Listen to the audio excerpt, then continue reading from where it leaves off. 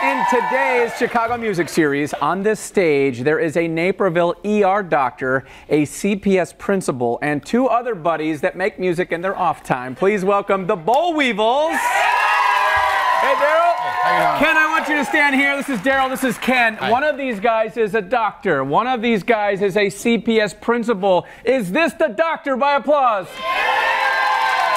Is this the doctor by applause?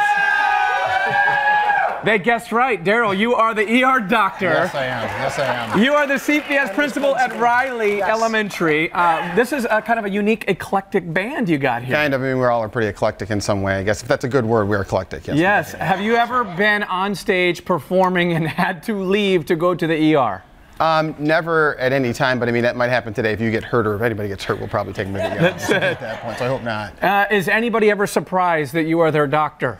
Yes, all the time. I mean, I'm a 6'4" guy who looks like me, so people are surprised a lot of times, which I think is ridiculous. They shouldn't be surprised at all. I mean, doctors come in all shapes, sizes, colors, you know, all kinds of things. Absolutely. Have you always had the dreads and the rocker hair? I always have. This is a kind of a moniker of mine. It basically doesn't allow you to like really look at me and then try to, you know, judge me for anything. You have to basically look at me for who I am. So, and people get left with this whole thing of that guy's great. So, I mean, there you go. I love it. And Ken, let me ask you. You're at Riley Elementary. Do your students think that you are the coolest principal ever since you're a rock star? They do. They search it on YouTube, and I walk through the halls. They're like, I saw you on your website. So, yeah, all the time. Have you I think my teachers and some of my kids are watching now. Oh, nice. Shout out to everybody at Riley Elementary.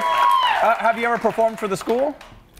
I have not, but they're trying to talk me into it. You got to get the band over there. Yeah. How long have you guys been together? How'd you get the band together? We've been together like 28 years, 29 years now. Wow. So it's been like we were going to shows together as kids, and we've been fast friends. All of us have been friends basically for the longest time. So I mean, we've all gone to shows together. We've all liked punk rock. We all like music. We all like each other. So we're like brothers, and we've been that way for years. So yeah, awesome. All right, well, check out our website to catch one of their upcoming shows. But right now, performing an original called "The Bottomless Pit." Here are the Bollweevils.